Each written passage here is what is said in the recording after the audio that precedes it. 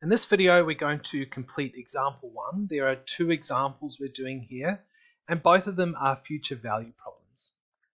It says Sharon has an investment account which receives an interest rate of 5% per annum compounded annually. She deposits $5,000 into her bank account at the end of each year. How much money will she have in her account after 10 years? Usually when we do a problem like this, we would start by calculating R, or our interest rate. Now we're told that it's 5%, but we need to convert it to a decimal. We can divide this by 100, and we get the decimal 0.05 for R. Now when we look at the formula above, they don't use the pronumeral R. Instead, they say rate. So that one's quite obvious. We know that our rate is going to be 0.05 when we put it into our formula. We also have a repayment here. Sharon deposits $5,000 in her bank account at the end of each year. Usually we use the pronumeral capital D for our repayment. When we look at the formula above, we can't see a capital D, but we can see PMT. This stands for payment. So PMT will equal our $5,000 repayment. You'll also notice it has NPER on it. That stands for the number of time periods, which is 10 years. So we'll write that NPER is going to equal 10. There are also some other arguments here. You'll notice that both of them are within square brackets. That means that these arguments are optional. We don't have to use them. I'll explain what they mean anyway. PV stands for present value. If Sharon had started with some money already in her investment account, that amount would have gone in place of PV. And finally, type. Type is talking about whether the money goes in at the beginning of the time period or at the end of the time period. Now we can see that the repayment goes in the end of the time period, at the end of the year. When this happens, you don't have to write the type. Now for the type, you either put the numbers 0 or 1. 0 means the end of the time period, and 1 means the beginning of the time period. By default, if you leave these two blank, Microsoft Excel or Google Sheets will put the numbers 0 in there automatically. So if you leave these blank, it means that your present value was $0 and your type is 0 as well. 0 meaning that the repayment goes in at the end of the year. This is the case for question A, hence why we're going to leave these two arguments blank. So let's go into Microsoft Excel. I've also copied across all the values that we need to plug into our formula. I want to remind you that if you don't have access to Microsoft Excel, go on to Google Sheets and it's the same formula. Anyway, firstly I'm going to pick a cell. I'll pick C7. Doesn't really matter which cell you click on. Then I'm going to start my formula. Equals FV for future value, then open your brackets. Now the great thing about Excel is that it will show you the formula at this point. We can see next we need to put in our rate, which is 0.05. 0.05, comma. Next we need to put in NPER, the number of time periods, which is 10. You might notice that on the formula they have a space, and I didn't put a space here. It doesn't really matter if you put in a space or not. Comma. Next we need to put in PMT, or our repayment, of $5,000. And after that we have our present value and type, which we're going to leave blank. So we'll close off our brackets and press enter. Now the first thing you might notice is that we got a negative solution. This doesn't make a lot of sense. This is an investment. We want it to be positive. I'll show you how to fix this. First we click on the cell. up here at the top, this is where you edit your formula.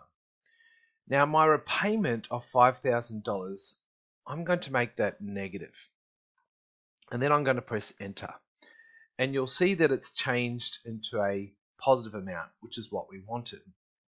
So why did we need to make our repayment negative? It's all to do with what are known as ingoings and outgoings. Imagine you have a wallet. Ingoings represent money that is going into your wallet. So ingoings are positive because when money goes into your wallet, all of a sudden you have more money to spend. Outgoings represent money going out of your wallet. Outgoings are negative. This is because when money goes out of your wallet, you've got less money to spend. Now, if you think of a repayment, this is an example of an outgoing. Because when you make a repayment, you've got to take money out of your wallet and put it into your investment account or your loan account. That is why in Microsoft Excel, we had to make our repayment of $5,000 a negative.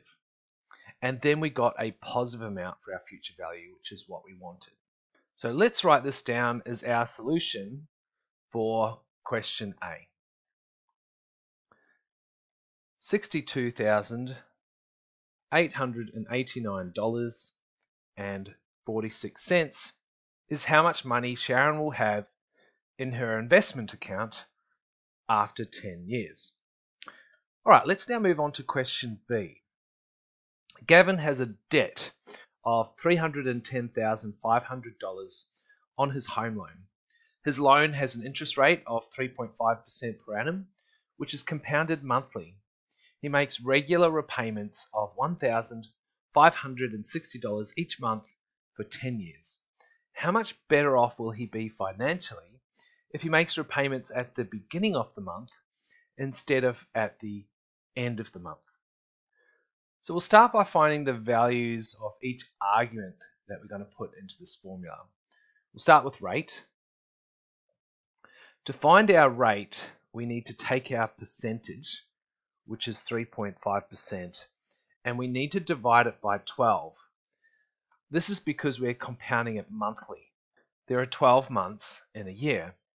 We also need to divide this by 100, which converts it to a decimal. Now we could perform this calculation on our calculator, but it's unnecessary because Google Sheets and Microsoft Excel are perfectly capable of performing this calculation. So we'll leave it like this for now.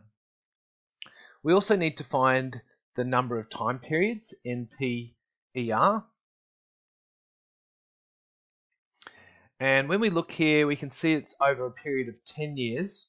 Remembering that we're making our repayments monthly, so we're going to go 10 and we're going to times it by 12 because we want to see how many months are in 10 years. That comes out to 120.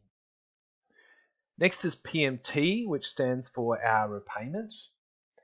Our repayment is $1,560 monthly. $1,560. Now you might remember that repayments need to be negative because repayments are outgoings. They're going out of your wallet. In fact, looking back at question A, I would like to change my repayment to a negative now as well. All right, next we've got our present value. And this particular question has a present value because at the beginning, Gavin owed $310,500. The present value being the initial investment or debt. So PV is going to be $310,500.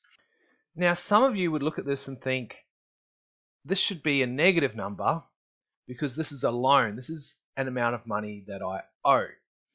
but we need to think more about outgoings and ingoings. Let's go back to the wallet. If Gavin owes the bank $310,500, it means that the bank has actually given him this money. That's why he owes it to the bank. So it's actually an ingoing. It's gone into his wallet. And because of that, he now owes a large amount of money. So our present value, which is a loan, is actually a positive amount.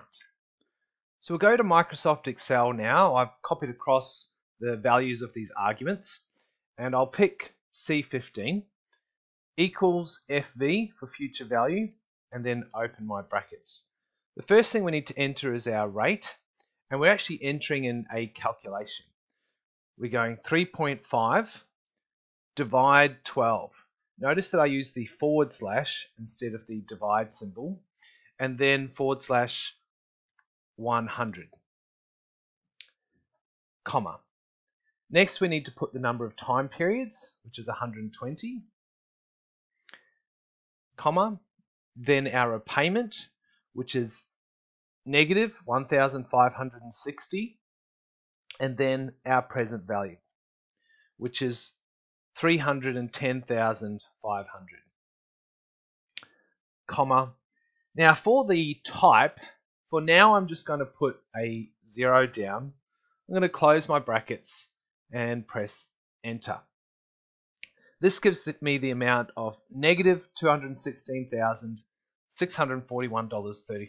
And this makes sense this time. We're talking about a loan, so we want a negative amount. So we'll copy that across for now.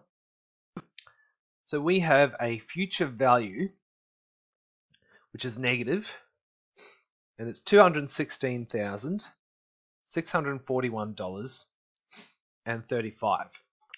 Now this is what you would get if you made your repayments at the end of the month. So we'll write end here.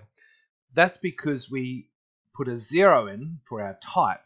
Now if you look at the question, it says how much better off will he be financially if he makes repayments at the beginning of the month instead of at the end of the month. So we also need to see what happens when we make repayments at the beginning of the month. So we go back to Excel, click on our cell here, and change our 0 up above to a 1, and then press enter. We now have the amount negative $215,988.73.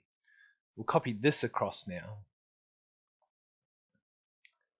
FV equals negative $215,988.73, which happens when you put your repayment in at the beginning of the month. We can see that when he puts his repayment in at the beginning of the month, he's better off. He owes less money. Now the question asked, how much better off will he be financially? So how do we answer that?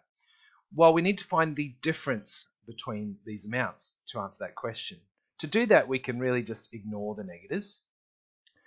And I'm going to use the calculator for this one. So $216,641.35 minus $215,988.73 gives us $652.62. $652.62.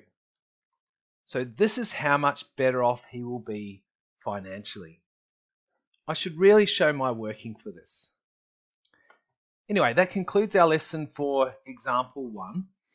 Remember to read the description below for links to workbooklets that relate to this video.